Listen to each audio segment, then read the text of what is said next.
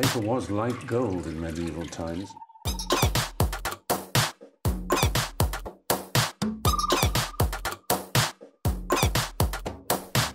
Oh, not tobacco. Sugar. That everything we thought we knew about the world might turn out to be completely wrong.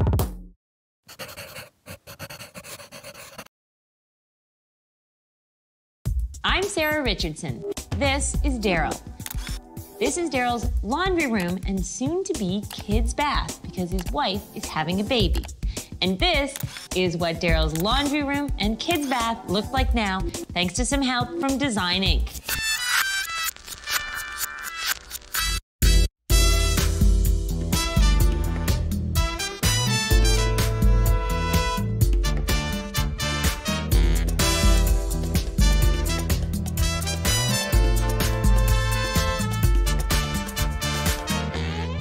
No time for traffic jams. Do I need a coffee, maybe?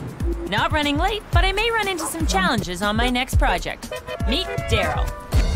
I basically am a busy guy, like everyone else, but I mean, I work really for about 12 hours a day, and I really don't have a lot of time to get things done. So he's given us complete control of the design. That's not the challenge. All right, what's in store for us? This is. Oh, little laundry? Not one, but 2 rooms. Kate and I have our work cut out for us. My wife's pregnant, and she needs to have a second floor that's really usable for her. First thing I found after having a baby, whoa, man, there's no room to move in here. Let's try this again. First thing I found after having a baby was there was a lot of laundry. Yeah, the huge change in life and then you're stuck doing laundry. So it's gotta be a fun room. Who needs privacy in the laundry room? Although I suppose occasionally you are flying in looking for your bra.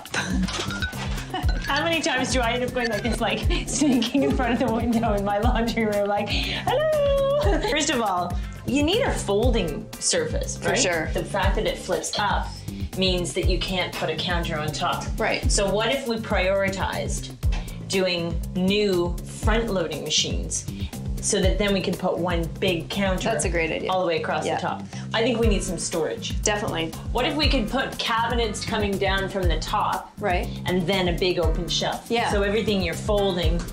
It's at a good height. You just suddenly got taller. I know, there's a little curb here. I'm quite enjoying it. You're already taller than me, that's not fair. Curb appeal in the laundry room. Okay, but not with these bland colors. What if we did the blue and chocolate theme? Almost like a really sophisticated kitchen palette taken to the laundry. Yes. It's Tuscan farmhouse laundry. There you go. That's it. Is that straight? Do we get to go to Tuscany? Sadly, no. But we do get to travel across the hall to the kids' bathroom. This is the most boring beige bathroom I have ever seen. This is not inspiring. This needs some character. What if we did something really unusual? Perhaps wainscoting. And then it gets a gloss paint. And I'm thinking this room needs pizzazz. I noticed the guest room across the hall has a quilt, and it has pinky reds. Obviously, the vanity is not going to be red. Or is it? Or is it? Maybe it is. And what about the budget? It's finding something that inspires you on the high end and then finding the low price version of that. This is how low can you go? Well, that's a little too low budget. But with 2 rooms, we need to get our priorities straight. I need a coffee and some food in order to do this fast. I wonder if there's a snack bar in here. We need to find red for the kids' bath amongst countless choices. Is this the kind of red we're thinking? Yeah, that's kind of the red I thought you were describing to me. Those are fresh and fun. They're not red. Orange? Can you do orange and green? No. I like this one. Isn't that's a dobby. Yeah. This little decorative, that's called the dobby. The dobby. Martha taught me that. There's a whole world of blue and green towels. Look at them. It seems like I'm getting a message, you know? We do seem to be getting green signals, but I'm gonna hold out on the perfect red for the bathroom. Meanwhile, Kate's looking for a stylish new washer and dryer. Kind of need to establish the color palette for the laundry room. Okay. So we could do black appliances. That seems a bit dark. Okay. We do red or blue. I like the blue. I like the blue. I like the blue. That sort of metallic blue. It looks like a fancy car. Love it. I think that's perfect. Okay, I'm gonna order them. That's our splurge. Time for some savings. An 8-foot-long counter is about $120. That's about all that's in our budget. Oh, you're wrinkling up your nose. Have I suddenly gone shopping with Tommy? No, no, no. This was the blue I was thinking about. Is that a bit crazy for you? Wait a minute. This has to work with our appliances.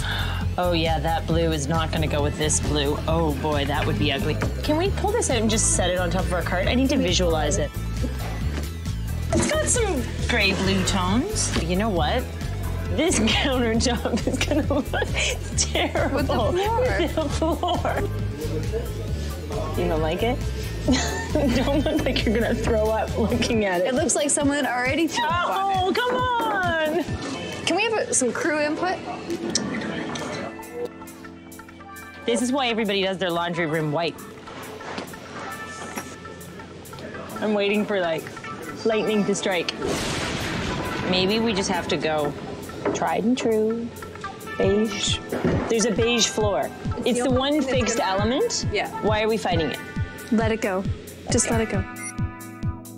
I did my nails to match. Pretty wallpaper. I did think that maybe this should be our jumping off point because it's so much fun. Crazy about this wallpaper. There's nothing that is a kiddie theme about it, so there's no reason why it can't be adult. Color is bang on exactly what I wanted, and this Found some good towel. Isn't that great? Amazing. And the shower curtain? These are some well-priced cottons, and we could have something custom made. This is my first choice as well, is that it actually helps the floor. I think it's terrific. I would never do a room where it had to all be exactly this very color and nothing else. But I would say, sorry, that was my foot. But I would say that, I know, sounded like a toot toot, but it was just my shoe. Toot toot. Really That was? sounded like a foot, but it was actually... Where do you go from here? We have an uncomfortable moment. We break like the wind and move on to cabinetry and counter solutions for the laundry room. And it's on sale. Hi. Found anything? Can I say that I think we need to shift gears, change direction a little bit? Change color, change... Yeah, right.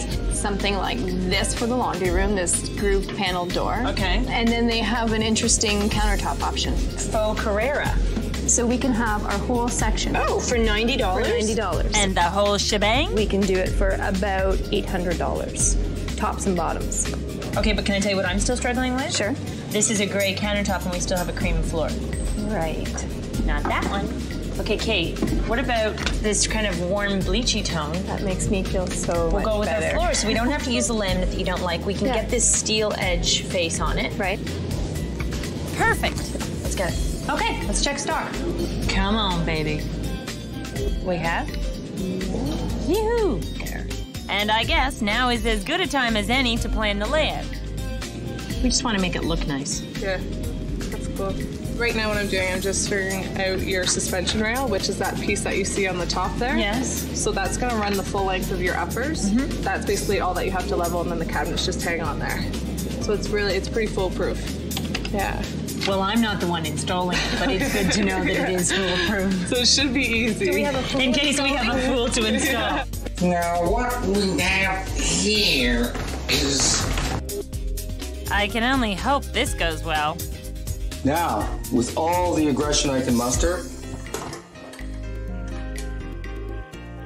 Cinco. But why is Vic removing the counter?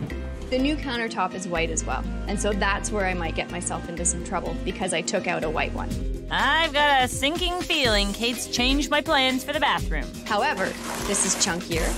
It has a really nice edge detail and it has no backsplash. And unfortunately, I had to make this decision without Sarah being on site today. That's my phone, I gotta go. That's me on the phone, and I approve. Time for some power shopping. Since today is our day to talk about all the pretty things in the world, I thought we should have a little discussion about toilet seats. Out of all the toilet seats, see, this is the only one I like. Because it has a chrome hinge. Nice surface, it's simple, it's not a shell, it's not a rope, it's not black, and it's definitely not one of these. And most importantly, it's not that soft padded stuff, but I don't think any, they do still have them. But they crack and then they pinch your bum. Okay, that's way too much information. Yeah. Do you like this one? I do like that one. I think it's more the look we were going for. Check that out. Rain shower head, $29. Is it like being outside naked in the rain? It was, not in a sprinkle, in more. What has gotten into Kate? But the reality of it is, a hand shower is probably going to be more useful for these little. I think so. How about a nice round laundry sink? I love that sink. Okay, I think that's fine. a great idea. Done. As the day goes on, we get punchier and punchier. Need a bright idea. How about that? Brushed nickel For the $129 for the laundry room. Doesn't that have a little charm? I like that idea. Doesn't that add a little charm? Think of it this way. If you put a 60-watt chandelier bulb in each one of those, that's 300 watts in the laundry room. That's a lot of watts. That's a lot of wattage. And these for the bathroom. It's in stock. Ready to go. And so are we. It's good to end on a high note. We've been here long enough, I think they should put us on payroll. You get benefits? I don't know. I'd probably get more comfortable shoes. Back at Darryl's, the heavy lifting has begun. You don't want to use a dolly, eh? No, I'm just gonna pick it up and carry it down. Who loves you, baby? See what I just did there? I did. But I'll be really impressed once all the work is done.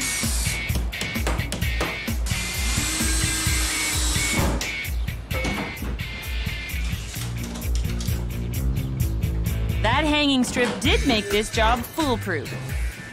Everything is on schedule. Uh-oh. This dryer has a major bash in the side of it. Stented here and scratched here and scratched here. And when you have a look at the box, there's a big hole on the side. I haven't even checked the washing machine yet. Oh, that's a pretty good dent, Okay. too. I actually thought this time that everything was coming together, and now it's all gone. Gone to the birds. Does this make you feel better? Yes. Much better.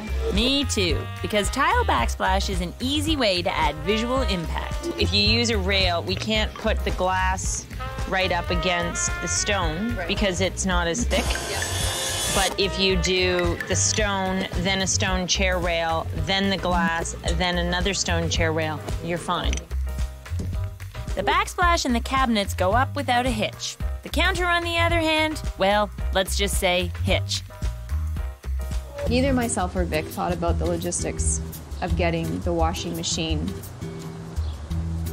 up over the lip and then down under the countertop. You just suddenly got taller. I know, there's a little curb here. I'm quite enjoying it. You're already taller than me. That's not fair. Come on up on my curb. Which is a huge problem. Luckily, the tiler is still here. Let's see what you mean. So what we're gonna do is you're gonna remove 1.5 inches worth of tile. Okay. And we're gonna raise the countertop up. All right. That's fixes everything. Okay. Thanks. Well, we may be blue in the laundry room, but in the bathroom we're seeing red, which for once is a good thing. At least one of these projects isn't giving us grief. Darn. Works too well. Vic, don't jinx this now. There absolutely is savings in refacing over replacing. One thing you need to think about when you're replacing a vanity is there floor tile underneath? Because if the vanity was put in before the floor tile, then you could run into some trouble there. Refacing is simply a matter of painting the gables, painting the doors, new countertop, new sink, new faucet, and it feels like a new vanity when it really wasn't that much effort. Also, since we're changing the counter, we save time on installing the paneling because Vic didn't need to cut around the old backsplash. It's quick, it looks great, and it's finished.